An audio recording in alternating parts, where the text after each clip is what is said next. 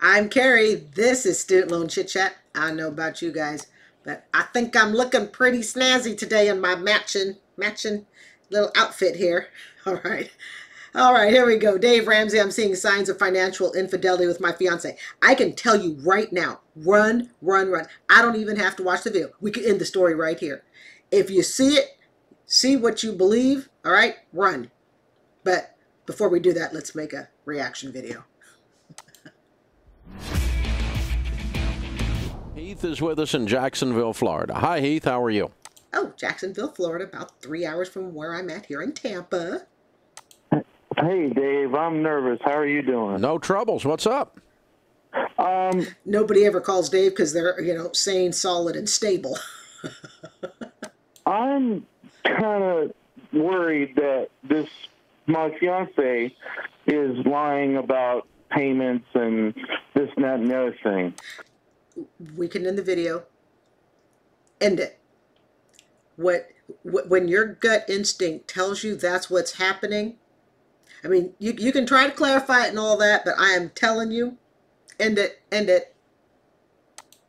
The problem that I'm running into is that she's a financial manager, making about $70,000 a year, and I'm making 20. She makes 70 and he makes 20? Like he makes 20,000 a year? I think. Hold on, I gotta replay. Make sure I heard that right. Hold on. And I'm making 20. That's quite the split. All right. And we bought a car recently. What does Dave say? Again, if you want to hear this without all my gabbing in between, the video is always in the description box. Okay. He said, we bought a car. Boy, this guy's been in 40 seconds, and we know she makes 70, he makes 20. She's a financial manager. Right there is a little irony for you, okay? Seeing signs of financial infidelity with my financial manager fiance. Oh, this is going to be good. You know what? I have Chick-fil-A. I should have gotten some hot tea instead. Take my own advice.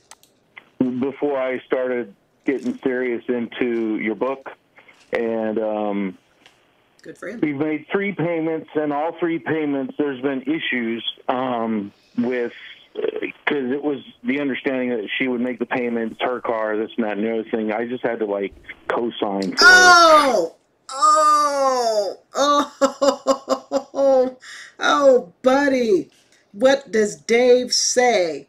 What do I say? Don't co-sign. Never, ever co-sign, especially with somebody you're not married to. All right? And I've said it before.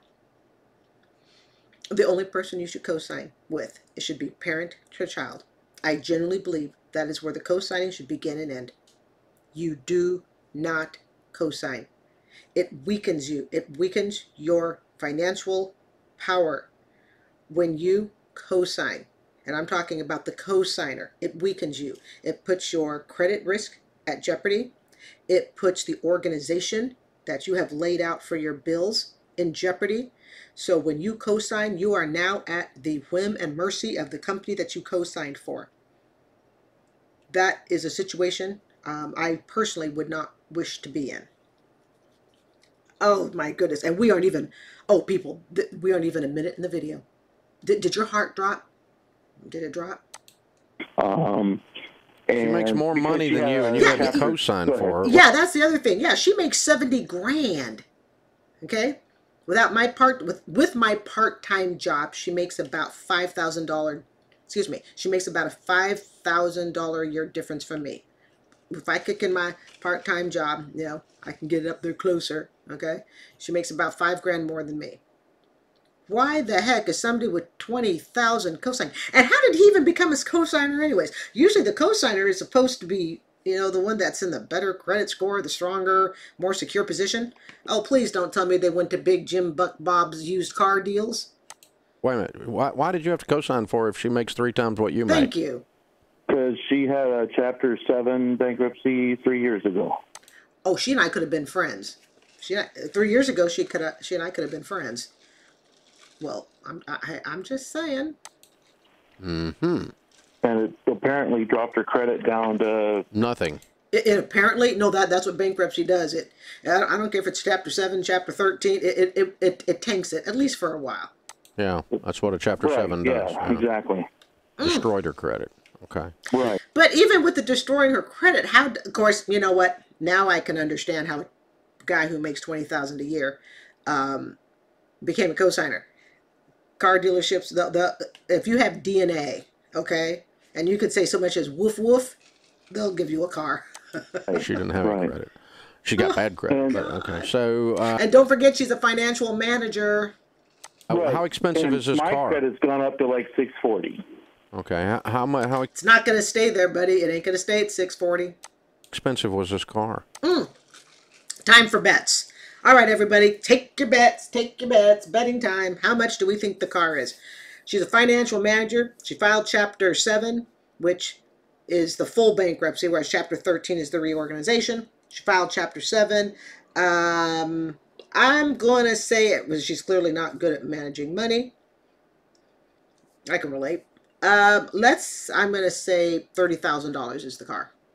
It's probably a used car, probably a slightly nicer used car, and she's a financial manager. She's clearly not good with money, so this is someone who's going to go above, I would suspect, is someone who's going to go above what they can afford. Let's say $30,000.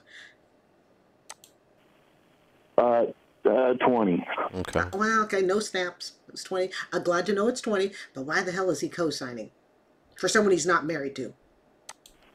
All right. And when are you guys scheduled to be married? Ah! I get snapped for that.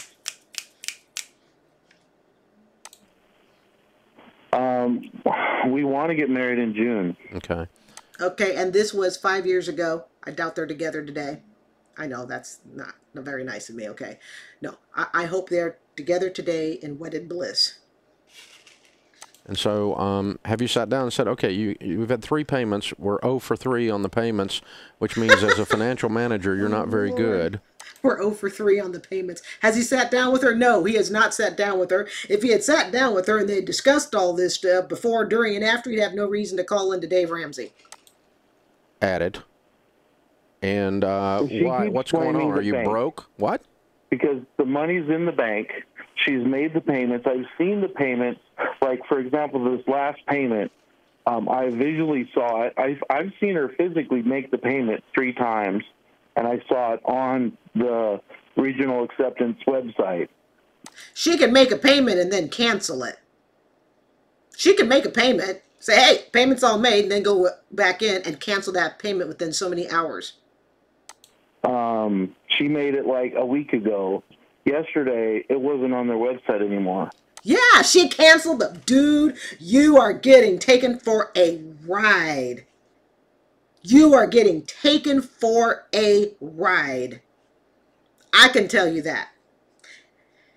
You are being, I mean, you are on the what is it, the water slide where you sit in a barrel and you just roll that down that, what is it, a Disney ride or one of those rides. Oh, she's making the payment, and then I'm telling you, I could be wrong. I hope I am. Yeah, she makes the payment. She shows you that the payment is there, and you go, oh, great. You've made your payment to FNBO, Capital One, Macy's, whatever. And then like a little rat in the night, over a keyboard, she hits delete, delete. So then you go look at the next day, and it shows no payment is made. That would be the only reason no payment would be shown. That is the only reason. If these are online payments that she's making, every bill I've ever paid online, you can look it up. You can look it up. If it is not showing up online, it's not showing up in your bank statement, like you call your bank and say, show me the receipt, then she's canceling the payments. I don't understand. That really long pause was Dave Ramsey. It was not me. He was thinking. That doesn't make sense. Yeah, it doesn't make any sense. Of course, yes, it does make sense. It actually does make sense. I understand why they're saying it doesn't, because it's like, well, she made, no, she's canceling. And some companies, depending upon, and I would ask them, what time is she making these payments at? Because a lot of companies will give you till like, I don't know, I'll just throw a number out there, 5 p.m. EST, Eastern Standard Time, for you to be able to cancel it. So she's convenient to go, oh, here, honey, 1 o'clock p.m. I made the payment. And you're like, oh, great, wonderful fiance. Got my concerns, but I think you're still pretty cool. and then the next day you look and it's gone. See what time. This is what I tell this guy. See how late payments can be canceled. I can make a car payment with my car company, and that car payment can be canceled up to evening hours Eastern Standard Time. And I can make it look like it was totally paid. Oh, good, paid. And then I can go and go, change my mind. She's making a payment. I don't know if she's truly making the payment. Oh, I don't want to say gullible much. I don't want to ask, are you gullible much? Dude, this woman, she ain't no good for you. She is no good. Or if regional acceptance is being strange for some reason. I don't know. No, I guess that's your bank, regional acceptance, I'm assuming. No, your bank's not being strange. She's just showing her true character. Banks aren't strange in that regard. Not saying that there's never a horror story with somebody's bank and I deposited my $20,000 inheritance check and then Bank of America kept it and wouldn't turn it back into me, and then I had to go to Dateline and report it, and we had to do a whole news expose to get my money back. Okay, I understand those stories do come out from time to time, but in general, no. The bank's not being weird. You need to look at who you lying next to at night. That's the person that's being weird. No. I don't either, but I would want to get to the bottom of this, because let me just tell you, dude. I got to the bottom of it for you, and I did it in 11 minutes. When someone will lie about anything, they'll lie about anything. And so if she's lying about this, this is time to tap the brakes on getting married. It's not just time to tap the brakes. It's time to self-reflect and ask, where did I go wrong? Because somebody that'll lie about that will lie about anything. Right. She canceled the payments, dude. She canceled the payments. She took the money and she's running with it. And you're the sucker that's going to get stuck paying off this $20,000 car. I guarantee it to you. And so integrity is a deal breaker in an engagement. Not unless you get yourself a complimentary car. Oh, come on, you guys. I was just kidding, okay? Yeah. So we need to get to the bottom. I didn't know how to get around, to find out. I think you just go, listen, I'm really, really, really, really not okay. No, that is not what you do. You call the bank. You call your region or whatever Bank USA, right? You're a cosigner. And there is one good thing about being a cosigner. You have access to the account. You have legal access to the account as a cosigner. And you don't tell her. You don't say to her, hey, honey, I'm going to go into the bank. Okay? No, you just walk into the bank on your lunch hour, whatever. Don't tell her. Don't take her with you. And you say, I would like to see a printout of this month's transactions, or I would like, and you ask them to see a printout. If that information is not on the printout, she canceled the checks. I can tell you right now she canceled the checks. I can save a whole lot of work and just tell you she canceled the checks. This is the sort of thing where, I know Ramsey says we need to have a discussion. This is one of those things where there needs to be no discussion. She needs to just come home and find out you packed and left. That's all that really needs to happen. The sad part is she suckered you into co-signing. That's the sad part. So in some ways, it's like you're married and tied to each other where you want to be or not. And you make $20,000 a year. I'd have to ask, without getting nosy, but I'm going to get nosy. Why do you only make $20,000 a year? That would be a question I would have to ask. I don't know. If there's something involved? I'm not going to jump to conclusions. Maybe he's doing the best job that he can under his circumstances, and we don't really know about his circumstances, which is something I would actually like to know, because it could also tell you, we already know she's using him, but it can really give us insight. Is she really using him? We already know she is, but I want to know how much. Is this somebody who really doesn't have the ability to, make, a decent income? Because, there's special circumstances and situations. I would like to know why he only makes $20,000 a year. With the way this is going right now, and we're going to have to get to the bottom of this. I've got to understand how in the world I can see a payment going in and then it is turned around and removed. That does not make any sense. And yes, it does make sense. Yes, it makes total sense. I understand why he's saying it doesn't make sense, but it does make sense. It's because you're with somebody who's pocketing the money.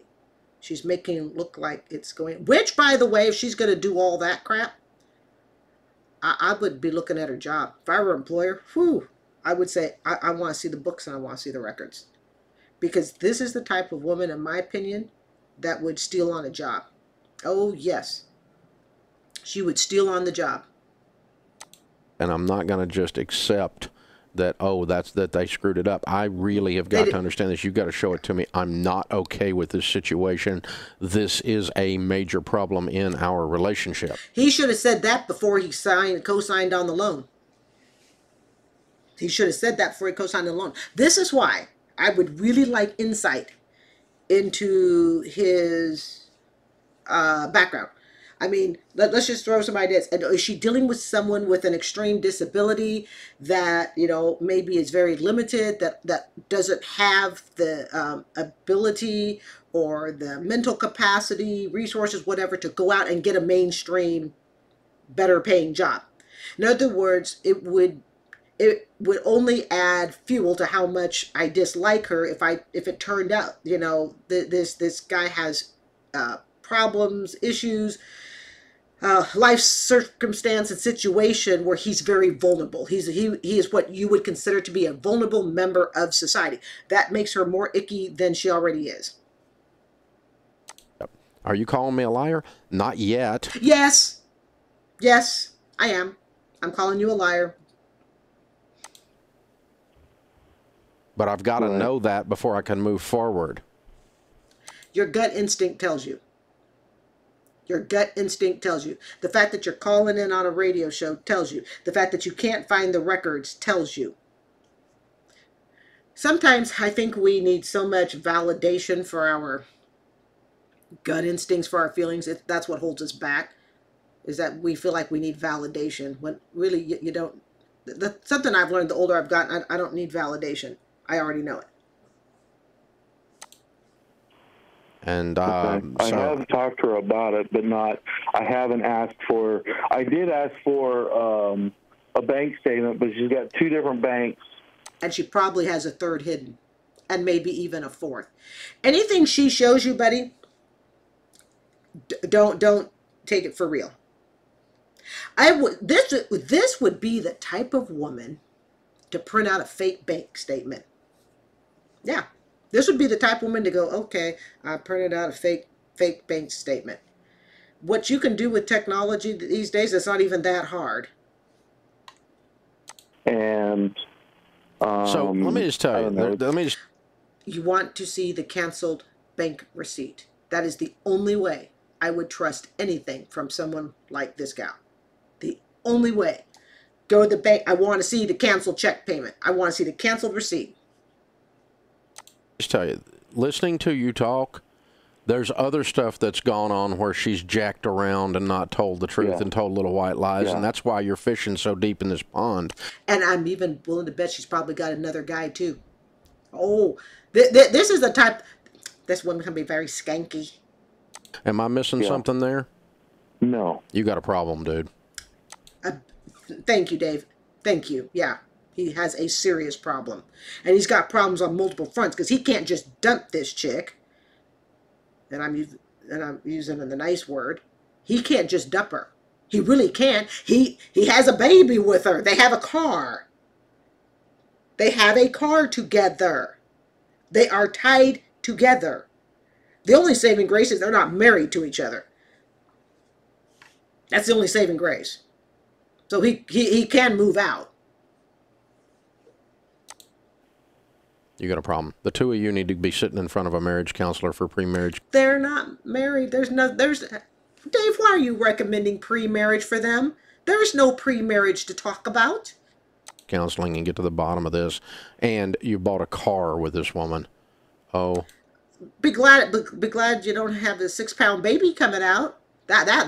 Dude, oh my God. Have a baby with a woman like this? Whoo. She will put you in the broke house and then some. Don't do it. Don't do it. Don't do it. What does it cost? What does a package cost? About, I don't know, $6? This is the family channel. My Lord. No. You got a problem. think it's $6. Yeah, because you know stuff you're not telling me right now. That's what's happening. I can feel it. So I'm not going to dig any further. This ain't Dave, dig. That's what we're here for. Please, shovel. my deal. But if you were my son, I would tell you what I just told you, and that's get in front of a good pastor, get in front of a good marriage counselor. No. This is not the woman to marry. If you were my child, I'm 56. If you were my son, and that's so scary. I thought, oh my God, I've been teaching 18 years. So I thought if I had a baby the first year I taught, I'd have an 18-year-old. So yeah, I'm qualified. Of course, I'm not a parent, but I'm still qualified. I would tell him this isn't this relationship has no further discussion. Okay. Unfortunately, you have the car. You're going to have to pay it off. The rest of it, let it go.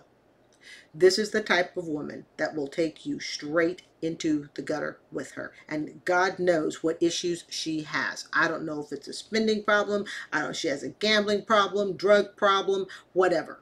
This is like the, the Black Widow that has her little web spread everywhere. You got caught in that web. Get yourself the hell out of it.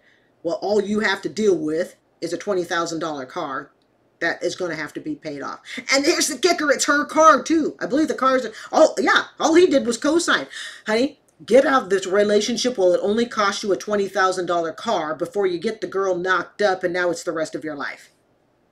In one way or another. Even if you divorce later, it's still the rest of your life to some extent. Counselor and start doing some in-depth pre-marriage counseling and drag all of these issues out on the table, and let's really, the other times that she didn't tell the truth, the other times there was a quote, why is he even encouraging marriage counseling for this? There is nothing to marriage counsel over.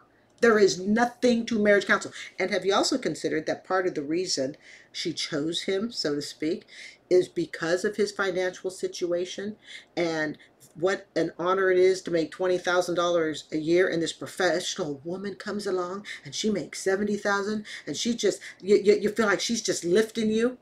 She's freaking using you. She's using you, buddy. She's using you. White lie, unquote.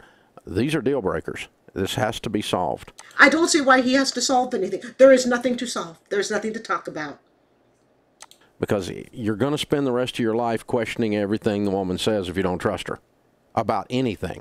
When she goes on vacation, when she goes on a business trip, when I'm telling you, she's got other people helping her pay her bills. This guy's just the sucker that she chose her, this spindle of web. But nah, this woman isn't worth the time of day. And when you're out on a business trip and she's home, when she's at the grocery store, everything is in question when everything's in question. And that's just, life is too short. So you've got to get to the bottom of this and feel good about her character to move forward in the relationship. That's just man-to-man talk, and that has nothing to do with finances. That's not even man-to-man talking. That's a woman. That's me telling a guy, run from her. There are much better quality women out there. Even those that have had 2 bankruptcies. There are still better quality women out there. As the finances go, if this thing bottoms out, you're going to be forcing the sale of a car here. I hope your name is on the ownership of the car, not just co-signed it. No, I can pretty much tell you that he most likely got root beer on me. I can pretty much tell you that he most likely just co-signed. I hope it's on the ownership, but I wouldn't make a dollar bet on it. Hope you didn't get messed over to that degree. He did. But yeah, you got a mess. All right, people. It's the end of today's chat. Oh, what direction am I putting this thing? There we go. All right. I'm Carrie. This is Student Loan Chit Chat. I want to thank you for joining me today. I do hope you will consider subscribing, and you have a great day. Bye.